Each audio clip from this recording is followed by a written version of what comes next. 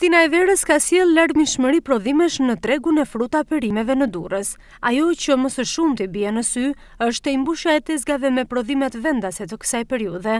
Për këtë arsye tregtarët pohojnë se krahasuar me 2 apo 3 javë më parë, çmimet kanë rënë ndjeshëm. Tinës dhe marrja është shumë lirë, po populli prapë ankohet.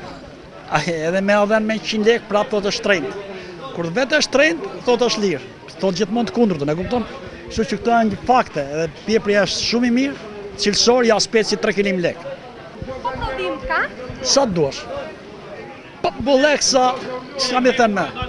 Nëse flasim për perime si bamja, panxhari, domatja, kungulli e të tjerë, mund të thuhet se çmimet e tyre kanë pësuar ulje, por ka edhe produkte të tjera ku çmimi i tyre ka mbetur i pandryshuar në krahasim me javën e shkuar. Sa i përket frutave, ulje të çmimit ka shënuar vetëm qershia, ndërkohë pamjet tregojnë se ka konsumator të interesuar, por edhe konsumator të pakënaqur në lidhje me çmimet që serviren. Sipas tyre, kjo gjë lidhet me shumë faktor, ku më kryesori ka të bëjë me të ardhurat e tyre ekonomike mjaft të ulta. Populli s'ka bukë me hanë, shtrinte, plotër shumë të shtrinte bile.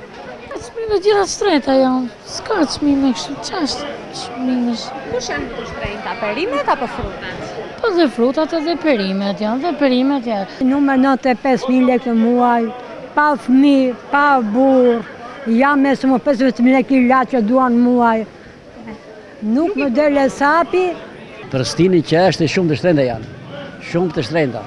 Nuk ka para, nuk ka, pensionet dopta. Ju jeni pensioniste, me pensionin që merrni, përballoni dot këto çmime? Nuk i përballojmë, po çfarë të bëjmë? Çfarë ti themi Edi Ramës ne? Që na gënjen, na mashtron. Ulmë këtë, bëm këtë, taksat ne ka ngritur, çmimet ngrihen.